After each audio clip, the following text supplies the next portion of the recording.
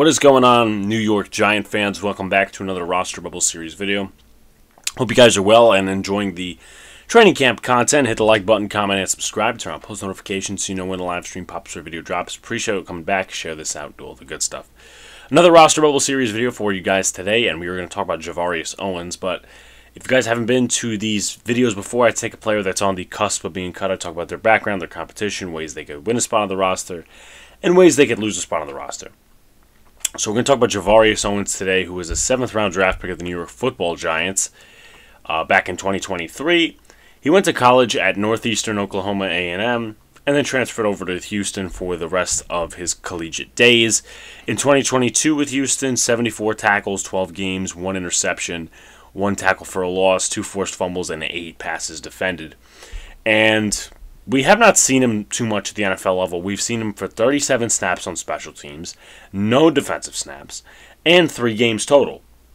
2 against Washington, 1 against the Eagles in the final game of the season. So we haven't seen him, which is why we have to go into his college traits. According to I guess you could call it sources, but they're not really sources. I'll go from Lance Zierlein first of NFL Network. Owens has the physical ingredients to play safety. The mistakes he put on tape should be concerned, though. His cornerback background shows with the way he matches route breaks from man coverage, but he lacks the field vision and instincts to become a consistent playmaker from man or zone. Owens is a willing and physical hitter, but he takes suspect angles to the football and has too many missed tackles after the catch and run support. He has draftable traits, but the issues might be a difficult fix. Now, here is Pro Football Network's analysis of him.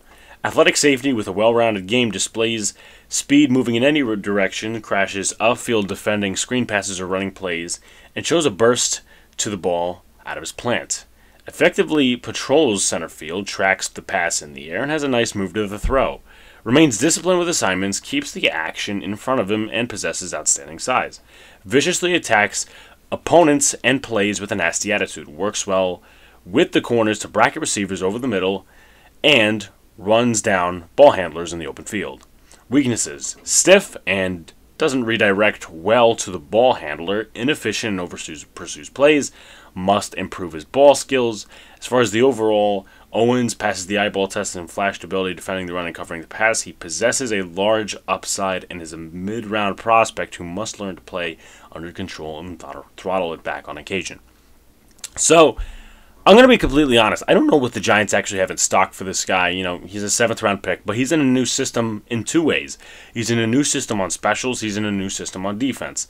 Now, he has gotten the gift of a lifetime in some ways, and I'll explain that in a minute. But who he's competing with Jalen Mills, who's on the NFI list, which, again, that's the gift.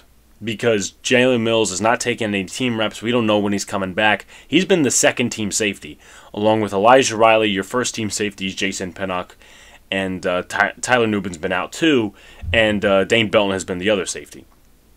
So, and then they mix in a couple of guys on the third team like Alex Johnson and, so on and so forth. So you could consider that competition, but Gervarrius Owens this far in camp has done really well. Not too many bad plays. They really haven't put him in the box. They've put him deep, but you could see the vision that he has. You could see the instincts that Lance Zierlein is talking about. I think he's gotten better at it. Now, Drew Lock could be staring down his reads, and that could be the way, Gervarrius Owens has 3 passes defended and 2 interceptions. But it is worth noting that he's made the most of his training camp thus far, and you really want to see it when the Lions come to town for the joint practice, the preseason game, and the Texans, and then the Jets after that. So, and, it's not necessarily a guarantee that the Giants are going to keep 6 safeties, right? Nick McLeod, they could say is a safety, but right now he's looking to be a corner. So then you could say, okay, you got Nubin, Pinnock, and Belton, and need 1 or 2 backups. Gervarrius Owens is a backup, Elijah Riley is a backup, and then Jalen Mills. And then you go on from there. Maybe you pick up a safety for special teams or a safety overall in free agency or the waiver wire. But, again, Gervarrius Owens with 2 interceptions right now and the ability to make plays and being on the second team is a big boost over all these different guys. So, ways he could win a spot on the roster is definitely staying healthy. That would be a big push off to, that would be a derailment, I should say, for him trying to make the roster is, he gets injured. Then, all of a sudden, you're giving an opportunity to a guy like Alex Johnson or Elijah Riley to make the roster, and both can contribute on special teams. Both are versatile pieces, but they haven't made the plays, respectfully, that Gervarrius Owens has made this far in camp. So injury is one.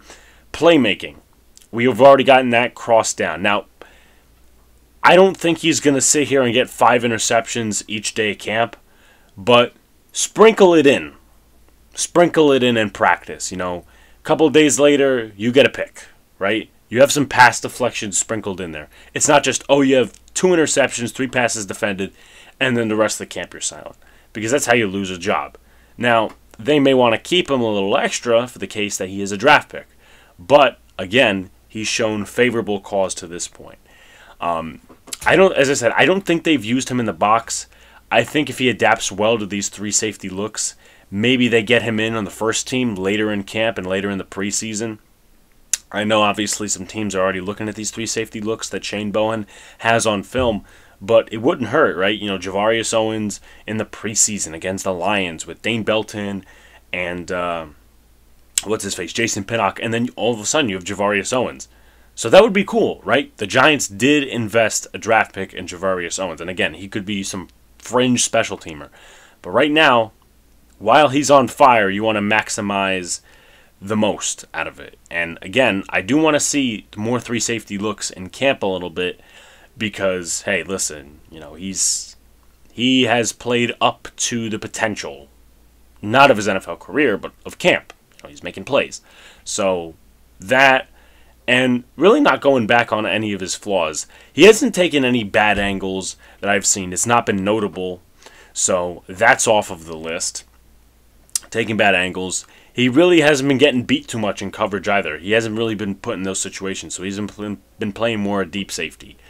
But I think it's an extra incentive if he does play against the run, because you saw in that second report by PFN, this guy can play run defense and he can contribute in multiple ways. And that's what the Giants are looking for in some of these safeties.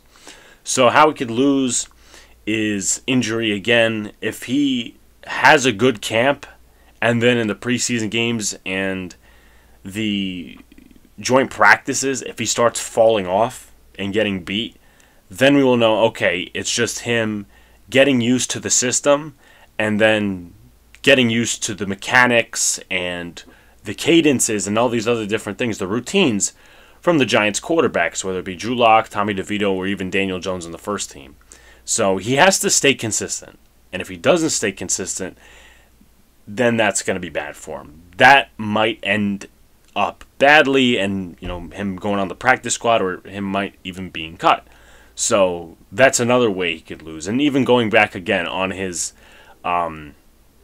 bad traits, the angle taking. He's got to make tackles too. The Giants haven't had a lot of guys that have been reliable in terms of making tackles, either on specials or yards after catch guys. The Giants can't afford to give up big plays on defense this season, and I'd like to think that Gervarrius Owens is going to contribute to that because, again, he's been playing well so far.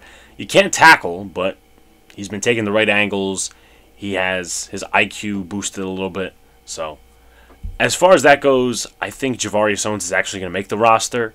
As I said, I waited a little bit because I wanted to see what he was doing in camp, how the Giants were utilizing him, but they seem to utilize him pretty well, and he's maximizing. So with that being said, guys, like, comment, subscribe, turn on post notifications so you know when a live stream pops or video drops. Appreciate you all coming back. Peace out, guys. See you later. Stay cool.